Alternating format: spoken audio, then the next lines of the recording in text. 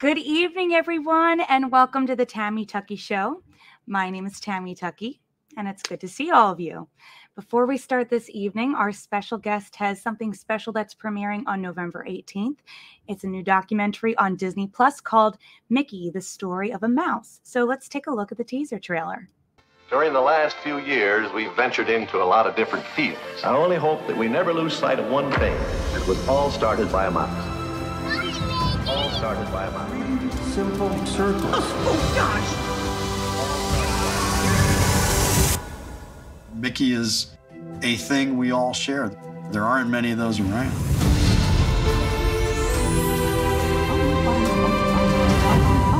Oh, wow. So let's welcome the director himself, Mr. Jeff Malmberg. Hi. Hi, how are you? Good. How are you this evening? I'm glad you're on the show. Yeah, wonderful. What part of the world are you? Philly, all the way out here with the cheesesteaks and Nice. Rocky and the pretzels. Yeah, and that great football team, great baseball team this year. Yeah, we did pretty well with the Phillies. I wish we had stayed a little bit longer, but we made it so far. But we think maybe the Eagles might be our Super Bowl champs. Yeah, totally. So we're hoping. Well, I guess we'll see what happens. So Yeah. we're hoping. But I was watching your documentary the other night, and I really love it because I think a lot of people perceive Mickey to be in so many different ways. So I love that you got the chance to kind of tell his story and in such a unique way, because you are delving into the history of Mickey himself. But didn't this take like a couple of years? Like, did you start back in 2019? Yeah. Mm-hmm. I mean, I would say both took a couple years and then was interrupted for a couple years with COVID, So yeah, it was definitely, but it was on some level, it was nice to have that extra time to work on other aspects of it and things like that. But it definitely, as you remember, COVID definitely slowed things down. So I know we were all like, what do we do? And I guess maybe it might've been a little bit okay for you because you could do more history. Yeah. Time just to sit and watch videos and see what you missed. Right. Yeah. Yeah. We hadn't shot everything, but we had enough that we could kind of work on that. And, did a lot of phone interviews with people of like, just to get their point of view on things so that we knew how we wanted to shape things. It was a really interesting time. Our producer, Megan Walsh, would get like a portable audio recorder and send that around from subject to subject, and made a video of how to turn it on and, the Zoom recorders. And so, trying to come up with creative solutions to kind of keep it moving and things like that. The old school way of doing it, right? Yeah, totally. Not this way, the old school way. Yeah. Let's mail it, snail mail, and then just record it, which I find is I guess it's more personal. And a lot of people like that. I think that's why podcasts are so, I guess, entertaining, is we just hear it and we can picture whatever we want. So no, exactly. Yeah, you're right. I love listening to podcasts because it's just two people back and forth, It's nice conversation. Yeah. And and sometimes you don't even need to put on pajamas, because you just put on pajamas in technicality, and you don't need to put on like a full business suit. So that's a plus that I like for podcasting too. But one of the things that popped to me at the very beginning was, we've all heard the quote, "It was all started by a mouse," by Walt Disney. But you show the actual footage of him saying it, which I had never seen before. I was like, where did he find this? And in such clear, crisp, quality, it was beautiful. So were you able to go in the archives just to see this material that had never been probably released? Yeah, absolutely. And, in some case they would retransfer things and stuff like that. So it was really interesting. There's so much material and there's so much Mickey material over the years. So we would be constantly, going through these logs and, trying to find shots of things that we thought existed, but, it's that wonderful kind of archival research. But in this case, it was all through, the Disney archives, which was just its own sort of like weird, wonderful place. You see how they, in the case of animation, at that place called the Animation Research Library that you see in the film, how much they value just the hand-drawn lines of the old shorts and stuff, you know. I mean, there's just rooms and rooms of that original animation material. So they were the same way with archival material, video material, things like that. It's so interesting because with you saying that, a lot of people don't get to have firsthand seeing it in front of them. You usually see it in footage and anything like that. But a friend of mine, do you remember the great movie ride at Walt Disney World? The one you go through the movies, right? Yeah. So my friend told me a story. He worked on the attraction. He was an Imagineer, and they couldn't use the tornado footage from Wizard of Oz. So they switched out Fantasia, right? But he was able to get access to the original animation. From when they did Fantasia, and he was like, I couldn't believe it.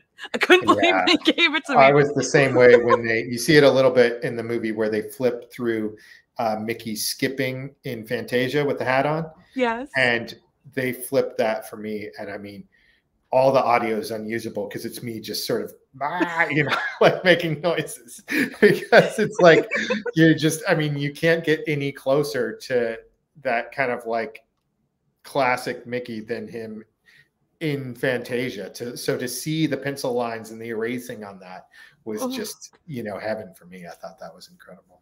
This might be a weird question. Did it have a unique smell to it? Because I love old things that have a really unique smell. Yeah, no, completely. It had that library kind of smell. I mean, we're talking about paper. And, you know, for a long time, it's in the Animation Research Library now, which is temperature controlled and very well organized. For a long time, that stuff sat at the bottom of the animation building, and it's something they called the morgue, which is a term not from, you know, the way we think of morgues, but the way newspapers would think of morgues is they would keep copies in basements or whatever in something they called the morgue. So, you know, it had picked up some sense over the years for sure, you know, but it did have that wonderful, like when you go into a good library or, you know, any kind of library and you have that smell of books, you know, or if you crack open an old book. Yeah, definitely. I love that question. That's, we should have had like a scratch and sniff component to that. Every time we go in the research library, smell that. Yeah.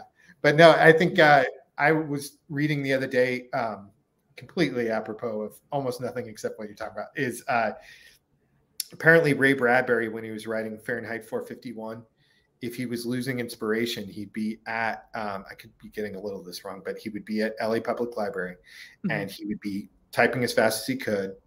And it was on a machine where it was cueing you with a dime to use the typewriter. So he'd be going real fast. And if he would lose it, he would go to the stacks, pull out a book, smell the book, and go back and keep writing. And I'm like, wow, that really tells you what the sense of smell can do for creativity, you know? It transports you back to that moment. Yeah, when I hear, I don't know about you, when I smell cut grass, it's just like childhood just hits me in the face. Mine is like the pavement smell. Like when it's burning, because like we didn't have a playground at my school, so we just had the pavement. So I smell it, I'm like, oh, I love it. And so you're saying when the pavement gets hot? Yes. Yeah. Okay. You know that, like, the you know what I'm talking Yes. It's like yeah, that. I know that one you mean. Yeah, that's cool. And as a kid, it's so weird. So I have a clip. I thought it would be fun. I hope this is not like too self-centered, but I have a clip of me with Mickey back in actually 22 years ago. So, great. And I'll connect the smell to it right here. So here we go. Hey, please. That's my little sister. Come on over. Want to hold your hand? I'm the one in the pink. Picture? Yeah, I'm the one in the pink. So this is at the animation studios. And we were like the first ones to if you like to see there. Mickey Mouse, come right down here for pictures and autographs. So that was at the animation backlot where MGM Studios was, right? So the smell to me that kicks out is after the Voyage of the Little Mermaid show, they had that cute little princess store, and they used to have these candy necklaces that you would buy. And anytime I smell a candy necklace, I'm like, I'm taken right back to that moment of being in that area and meeting the characters. I'm like, oh. That's funny that you say that. Now it's going to be a whole episode about smell. But, you know, when I was shooting this, I went to Main Street in Anaheim, Disneyland. And I was like, okay, what is it? You know, you're trying to figure it out. they are piping in serious sugar smells all Oh. through that place with that carnation stand at the corner and I'm like, of course, that's brilliant. You know? It immerses you in it, and you're like, oh, I'd love it. I remember the rumor is that going to Universal, the ET ride, they switched out the scent of the forest, so people are just crazed now. They're like, no, we love the scent of the original forest, and I was like, no, because that's what I remember too. I hadn't been there in 20 years, and I just went back, and what I remember was the smell, not even the ride, just the smell. It's like it's very weird. It can transport. Yeah, I've seen Disney podcasts about the sounds because that's easy, but you need to figure out how to do a smell podcast. Yes, like a Disney smell podcast. The best smells. Yeah, totally. And you know what? You with your documentary, you do highlight how pop culture has made fun of Mickey, or kind of like in a loving way, obviously. And I wanted to know if you had seen this footage. This is actually from also the animation studios with Robin Williams and Walter Cronkite. So here's a clip from Back to Neverland. Oh, I can be anything. I can be just a tiny person. Or make my eyes really big. Or maybe have legs that are real long. I can even be you, Walter Cronkite. Now hold on there. Can I do this? I'm happy. I'm grumpy. I'm dopey. Hi, everybody. I'm a corporate symbol. Hold it. Whoa. Yeah.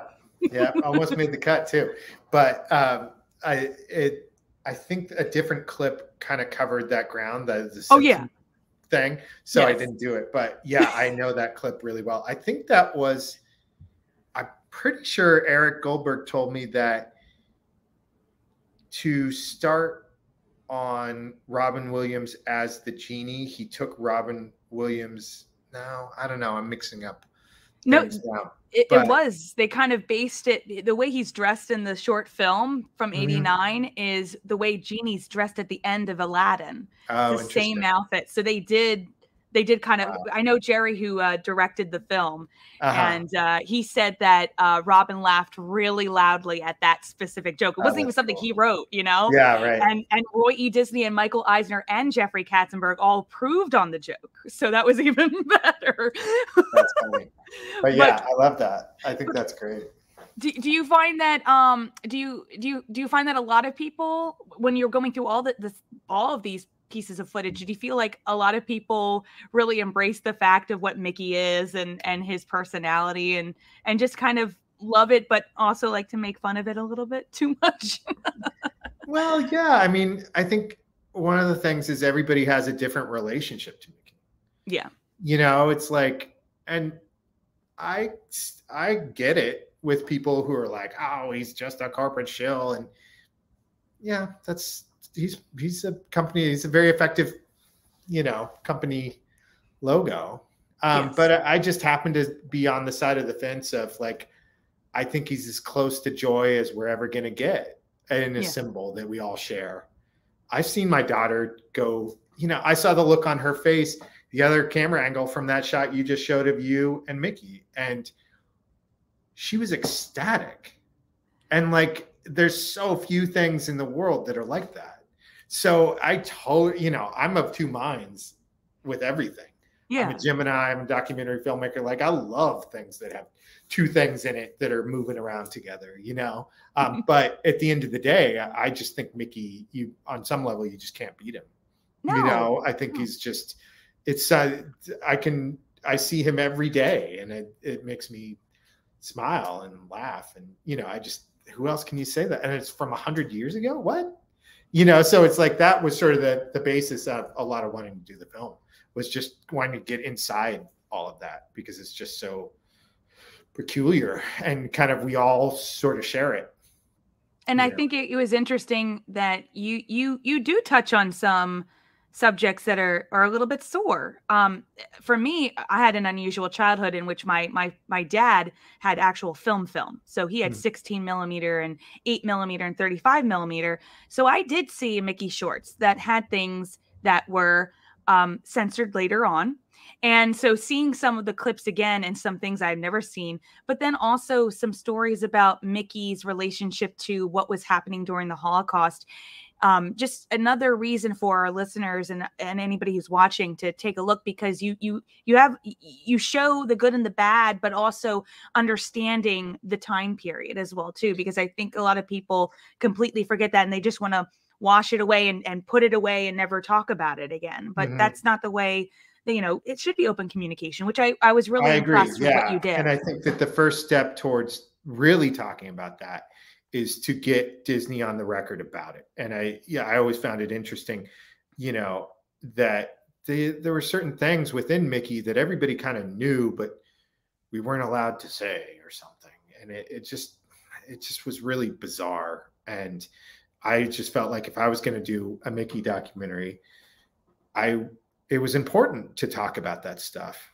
Now I don't know, obviously I'm not the person to lead that conversation, but I can start that conversation through this film. And, I have a daughter, there's super inappropriate stuff in early animation.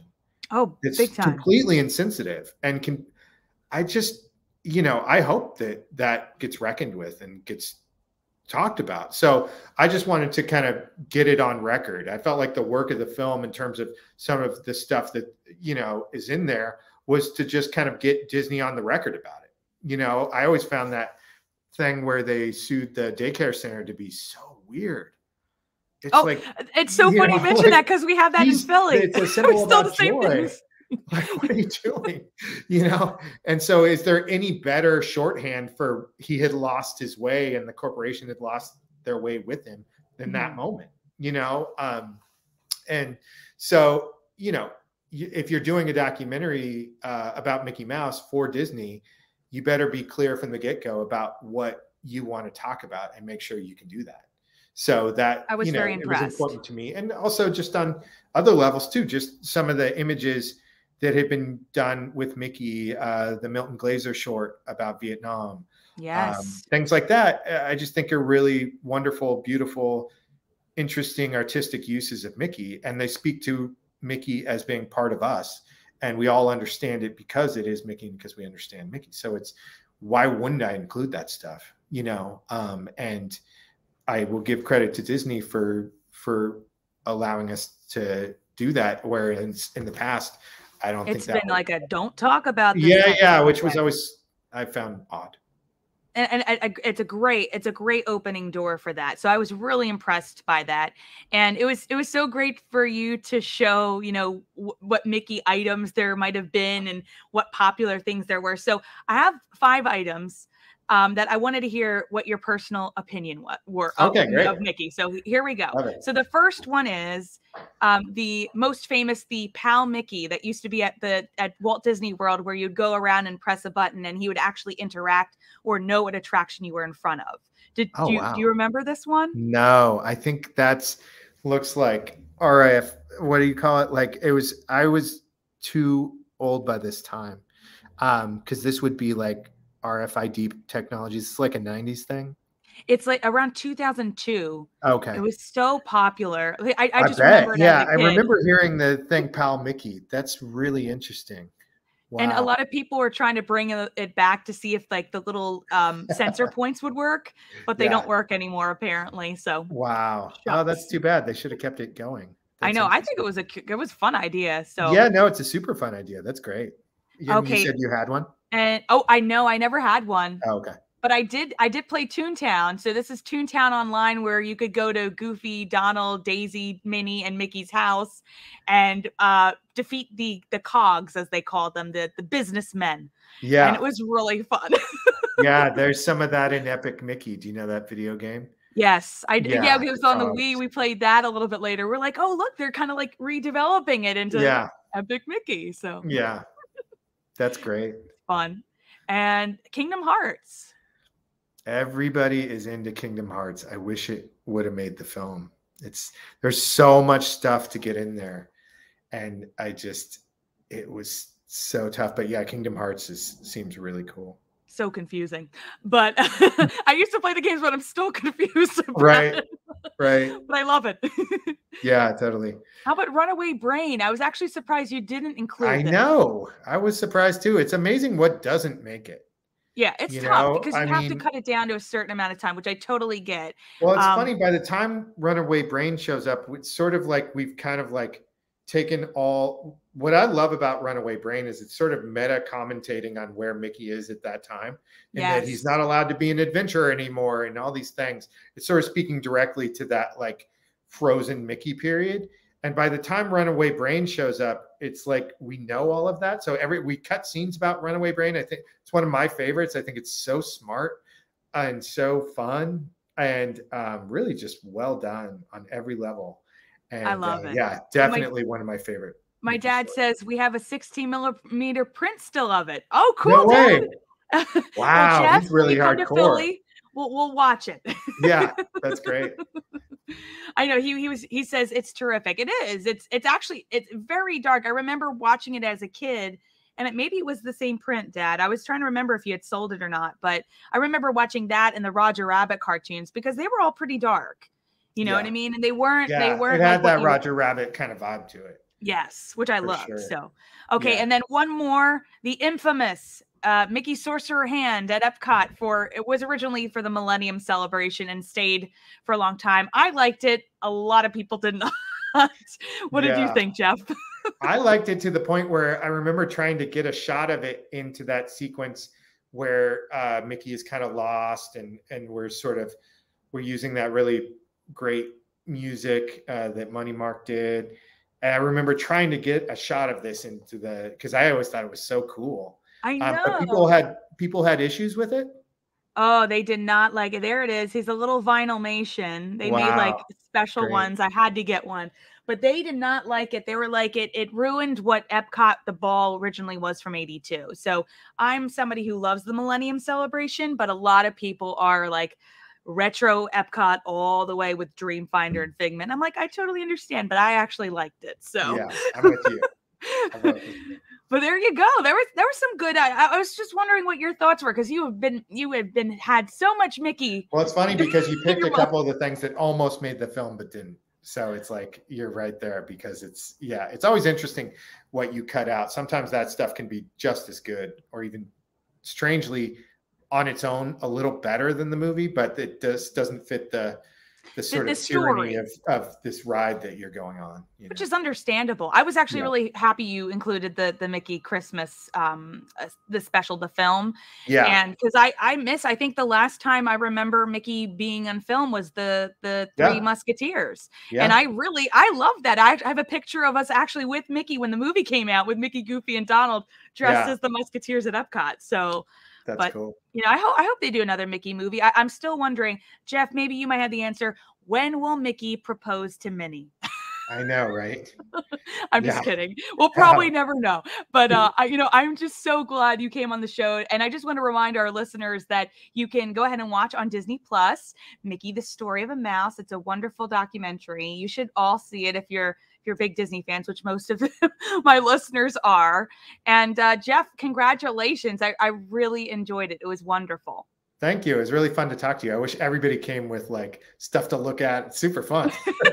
I know. I have plenty more where that came from. I collect Disney. I know, but you've got clips. It's like, this is great.